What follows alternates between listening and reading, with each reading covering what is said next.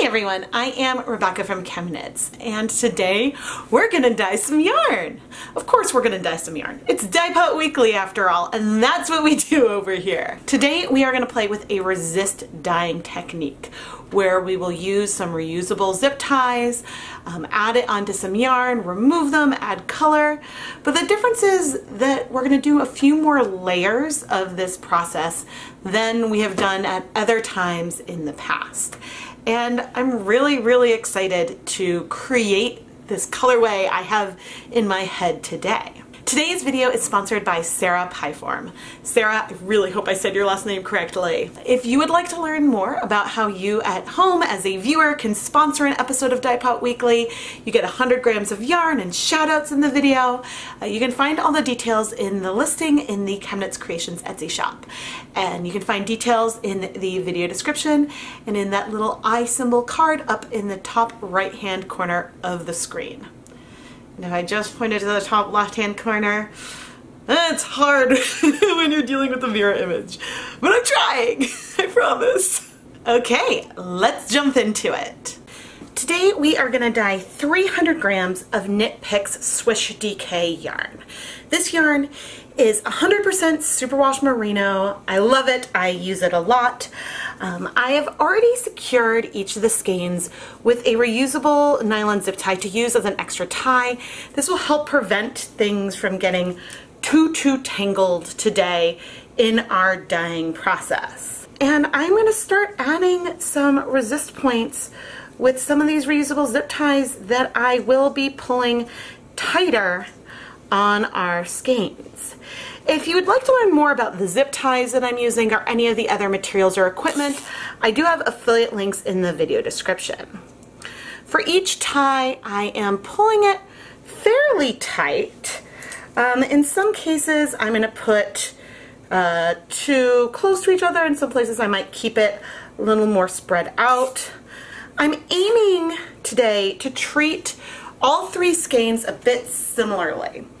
And my reason for this is that the colorways will be slightly different because even in here, the yarn on the outside will take up some color, but the yarn more on the inside will take up less, and that could give differences on the different skeins. And so it'll be worth seeing how similar or different they are in the end. Okay, so that was around like half of each of the skeins, and then let's do tight one here in the middle. Let's go over to the end and do another. Now my ability to treat all three skeins really similarly will be diminished as we do the next rounds of resist. So after this first round, we are going to dye the yarn one color. Then we are going to come and I think we're going to remove all of the resists. Move the resists to different places, dye a second color, and then move the resists a third time and over dye with a third color. The colors we're going to use today are Dharma Sour Apple, followed by Dharma Frozen, followed by Dharma Dark Navy. These are all acid dyes which work to dye protein-based fibers like wool that we have here today. Now, if I was going to deal with if the third color I was going to use was another bright color, then maybe I would leave some of the resist from the beginning on to get that sort of pure. But I think the navy is actually going to cover up a lot of the other colors that we have here in the yarn.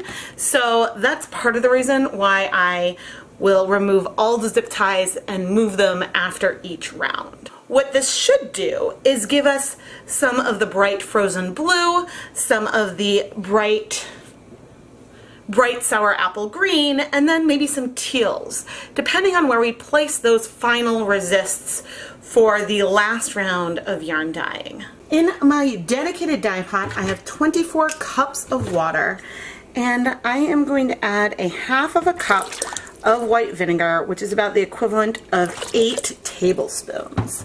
This should be plenty acidic for all of the colors to bind. For the sour apple, let's start with a 1/4 cup. I think I definitely want more color. We are doing 300 grams of yarn. And I have a little bit shy of a second 1/4 cup of this green color. We are dyeing 300 grams of yarn today. So we probably have maybe around 100 milliliters or about 1 gram of dye total, approximately. Eek, I'm so excited, Sarah. Okay, I have not pre-soaked the yarn or pre-wet or anything. I am just going to go ahead and dunk it on in. Now, there is going to be some natural resist in here based on the fact that the yarn is dry. And the yarn won't be dry from the other stages. But because the yarn is dry, that means the dye can penetrate some areas easier than others. And so that is just one initial difference that we'll be able to see right off the bat.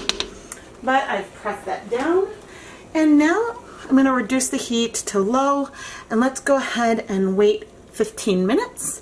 And we'll check in and see how much of the color has absorbed. I can already tell that all of the color has absorbed.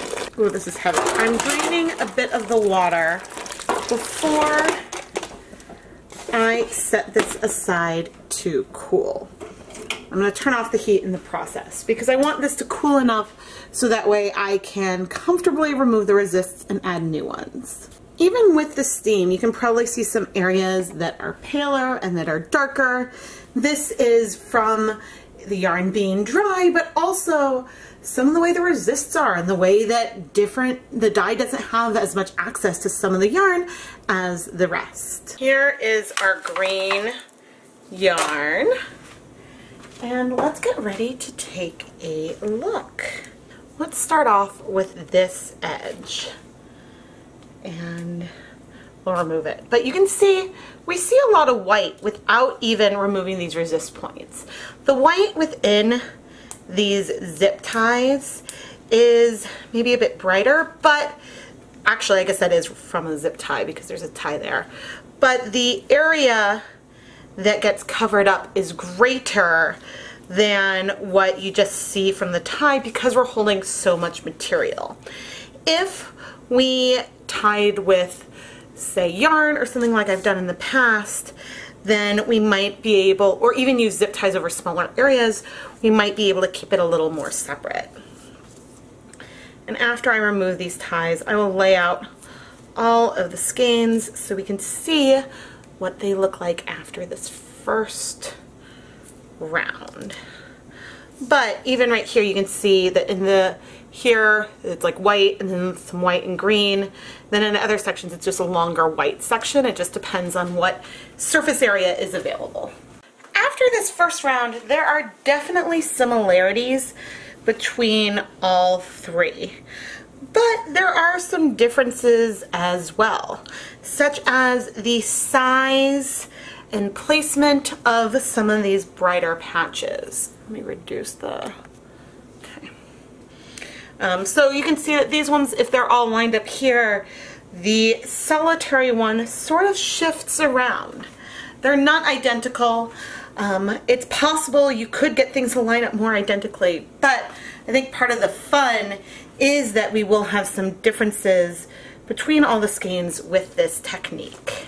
For the next round, I am going to do things a little similarly in that in one area, and I'm going to pick the brightest, darkest green area, I'm going to cinch it together.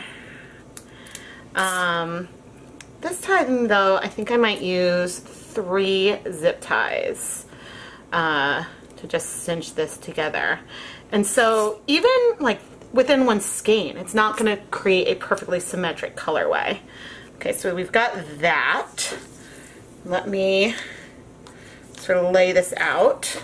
I want to leave white sections available because I want to get some of the bright blue there. And I think we'll go a lot heavier with the ties for the third round so we can keep some of the brighter tones being present.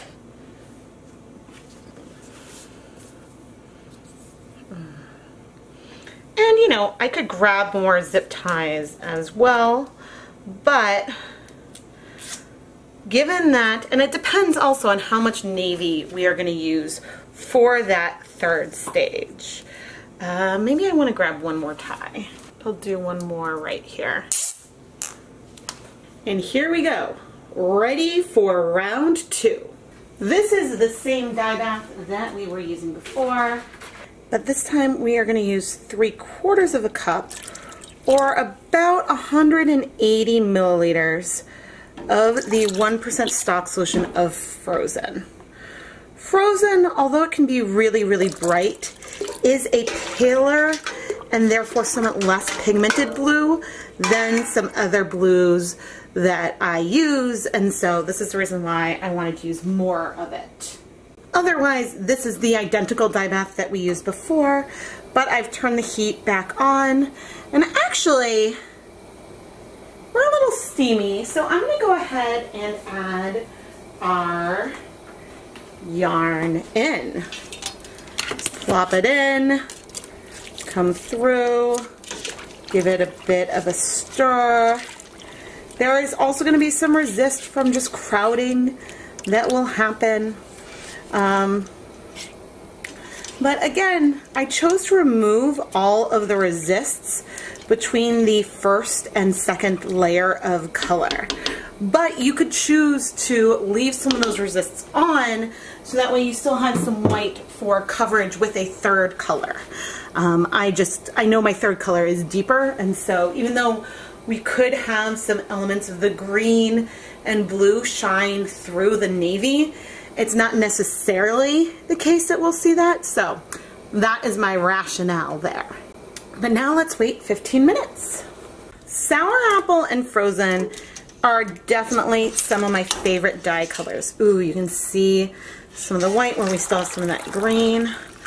Honestly, for the navy stage, I could keep things as they are and just add more resists, but I think I'll still remove and re-add just for some fun. Sour apple and Frozen are definitely two of my favorite colors. I love this teal they combined into. Once again, I am going to let this cool so that way we can comfortably remove and add new resists. I think we might be at risk today of having one of those situations where you guys will all be at home screaming for me to stop. This is beautiful. And we haven't even like done the last color.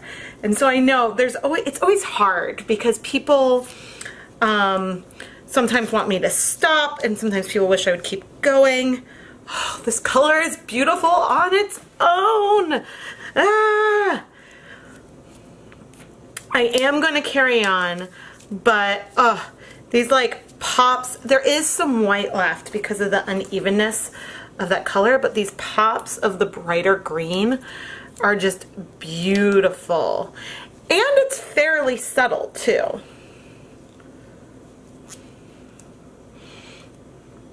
And by subtle, I mean that they're not sharp, it's a little random, compared to if I just did the bright green and navy, then they would pop way more. But since these colors are all more similar, yeah, it just feels like, not that this is a subtle colorway, but the differences feel subtle. Lining up all the yarn is now more difficult. You can see how these are related and you can feel a lot of the similarities in here. What's harder is that, well, I mean, we've got a lot of very subtle differences just from the resist and having them all combined together. I'm still really happy, and they still definitely feel like the same colorway.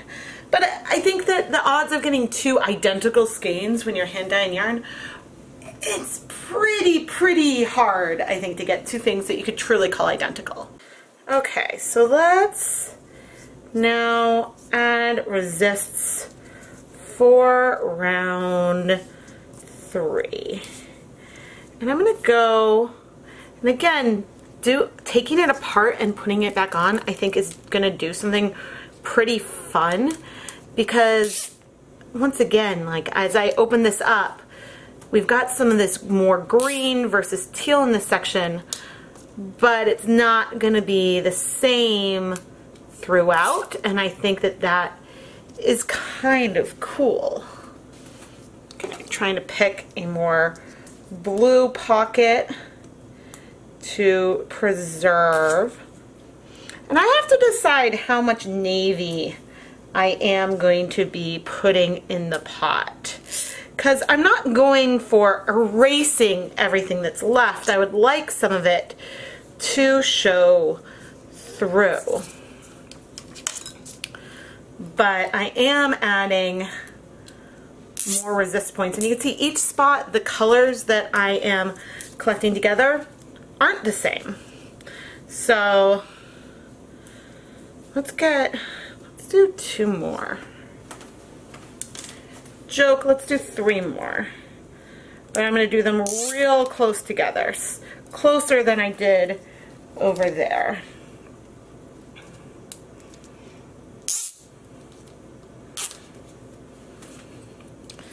There's a little bit of space left, but not a ton.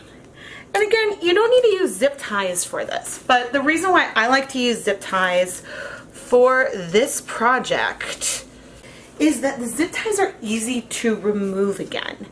If you tie on string or rubber bands, you have to try to remove them when it can be more difficult. It's really easy to snap these zip ties back open. I added an additional 16 cups of water to the same dye bath that we have been using. In part because I want our colors to be able to strike, but I want there to be time for me to add all the yarn and move things around a bit before this color starts striking. And now I'm going to add about half a cup, or approximately 120 milliliters of Dharma Dark Navy. And I want to give this a lot of time to heat up. Although part of me is thinking, oh, I should add the yarn in now. Guys, it's hard. It's hard to decide. It's hard to make these choices. Okay. We are not yet at a boil, but things are hot. Deep breath. Goodbye, my love, goodbye. And I'm putting it in, and I am swirling it around. And you can still see those colors in there. We're gonna absorb more of the navy, but it's not even like a, I don't know, if I were to take it out now, it would almost be like a glaze. I think some of it might show through.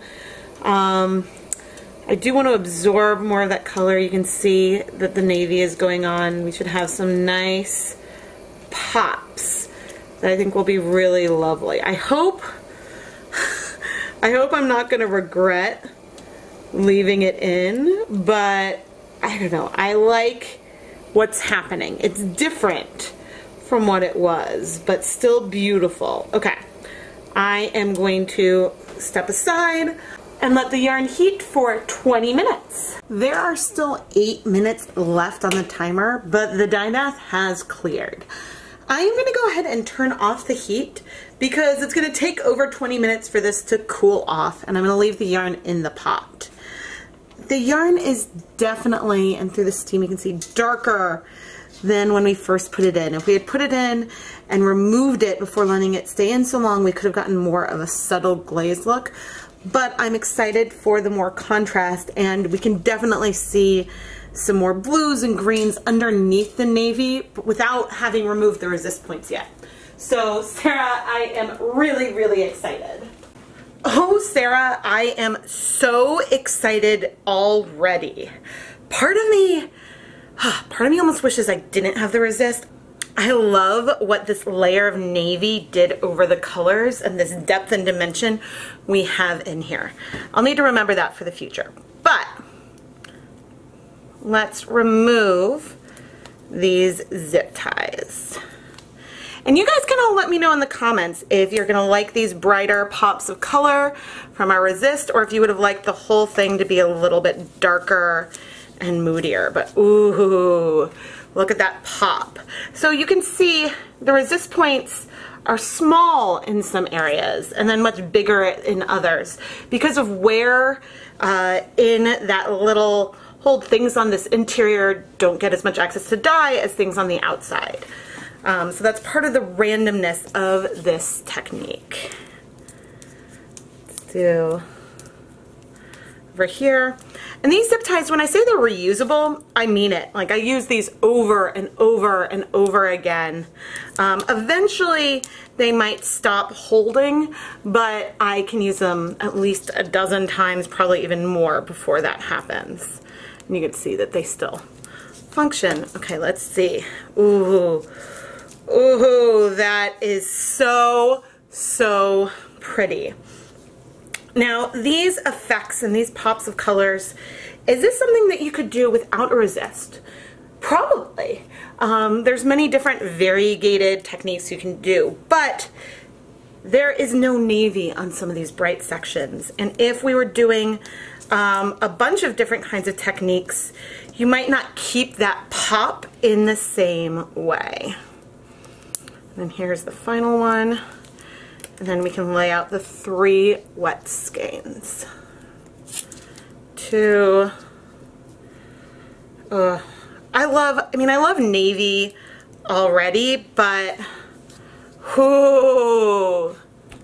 Right now the 3 skeins actually look reasonably similar, which is kind of nice. But again, if you were knitting with them and you're going 1, 2, 3 all in one project, you might see some difference.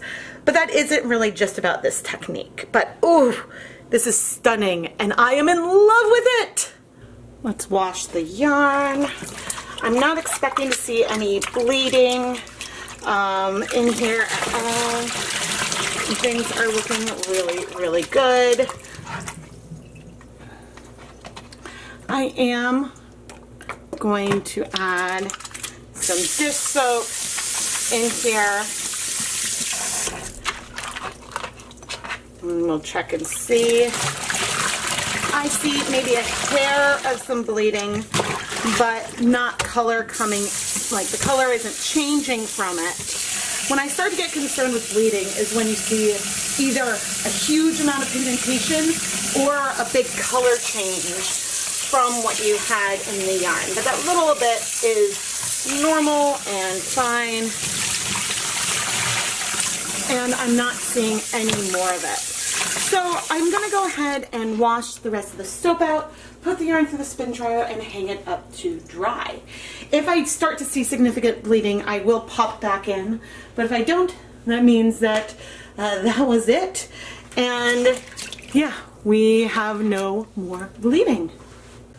Ooh, this color is beautiful. I am not sure if my camera can give justice to this depth and dimension that we see here. In addition to the bright blue, teal, and that lime green color that we see from before we added on the navy, we now have some navy sections, some forest green, a more moss green, some deeper like marine blues. There are so many colors in here that are the direct result of the combination of just 3 different colors. And that's one thing I love so much about layering colors on top of one another. And even though I tried pretty hard to keep the skeins to be really similar, there are definitely differences. This first one has a little more teal, a little bit less blue than the other 2.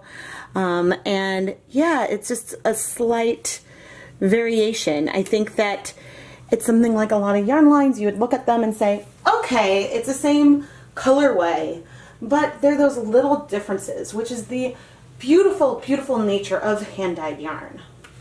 This isn't to say that there aren't ways you can dye with precision, so that way you can have matched skeins of the same dye lot that will work really seamlessly together. But This is one big difference between the magic of hand-dyed versus commercial dyed yarn. The little imperfections, not that it's an imperfection, but those little differences, those uniqueness in the skeins of hand-dyed yarn is part of what makes hand-dyed yarn so much fun. It makes it so fun to play with because you get that extra dimension and depth that you don't necessarily see if you have a true solid, true solid. This color right here, it speaks to me so much. That must be the teal layered with some of the navy, and it is breathtaking. There's some aspects of this yarn that are slightly glazed. If I open it up, it's hard to see. There is asymmetry with the way that the dye struck within the strand because it was striking more to the outside, the accessible portion, than the inside. This type of effect is easier to see on a high twist yarn because the higher the twist, the more resist there is within the strand itself. I'm not sure if there's a technical definition of glazing, if it has to be just the outside of the yarn, or if it's a layering effect like what we have here where we can see these colors coming through. But either way, I am thrilled with the result of this yarn, whatever we want to call it. Sarah Pieform, thank you so much for sponsoring this episode of Dyepot Weekly. While one of these skeins is going to go to Sarah immediately, the other two are going to end up in the ChemKnits Creations Etsy shop. The shop is filled with hand-dyed yarn featured in my videos. There are over 100 skeins with a variety of techniques and dyes and bases. So it's worth taking a look at the listings so then you can kind of see what base it is.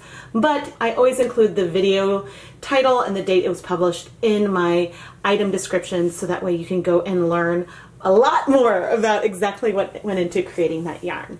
There is a link to my shop in the video description and in the top corner of the screen in the iCard. Please subscribe, like, and leave a comment below and let me know what colors you would like to layer together with this type of technique. Engaging with these videos by subscribing and liking and watching is the biggest way that any of you can help support the content on this channel. I had so much fun creating this colorway, and I don't know, I just like yarn that does have this multi-step process. Whether it is just layering the colors and having a more semi-solid tonal or going a bit bigger with something like this. You don't have to use a resist technique for all three stages. You could do a low immersion setup to get the bright colors from the combination of the sour apple and the frozen, and then add the resist and layer on with navy. But playing around with resist is another way that you can play with color and create these variegated colorways while just kettle dyeing in each step. This is a way that you could increase a batch size. If you have multiple pots, you can fit more yarn. I could fit more yarn on more burners, and it's something that could work really well if you wanted to, say, create a lot of one colorway. Just as we mentioned, there's variation between each of them, but you know, there's no doubt that these are related to one another. I am Rebecca from ChemKnits, and thank you so much for watching this video. My goal is to play with color and maybe inspire you to give it a try. So I really hope that you enjoy coming along on the journey as I discover and develop my skills as a fiber artist and indie dyer. Thank you again for watching.